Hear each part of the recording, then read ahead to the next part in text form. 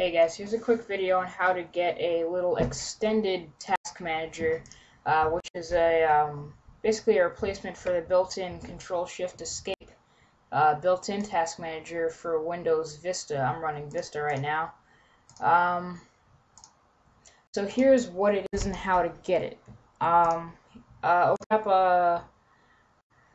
Open up an internet browser, and I'll post this link in your description. So I'm gonna copy and paste that right now. This link is an extended task manager, which gives you a much broader system overview.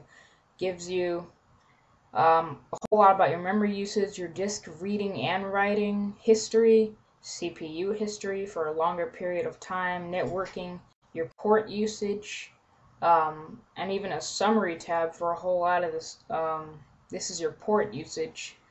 So it's really nice, all the features that they give you. And if you do want it, the link I give you is this website. All you have to do is scroll down and open this window, and I'll open it in a new tab, and that'll bring up this one.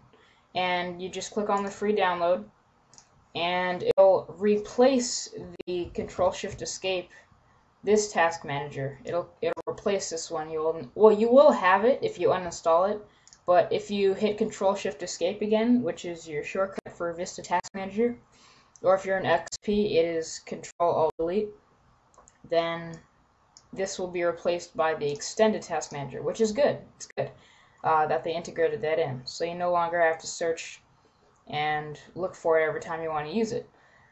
So this was just a brief tutorial. I hope I can get it up in HD. I think it's a neat little freeware program. I'll start reviewing freeware. I found a website called, I don't even know, but it's got a whole lot. It's freewaregenius.com. I'll post that one too.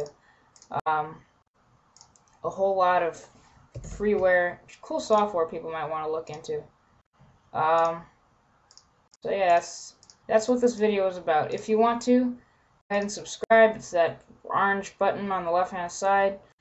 Yeah, you're going to want to do that. More videos to come, guys. Peace out.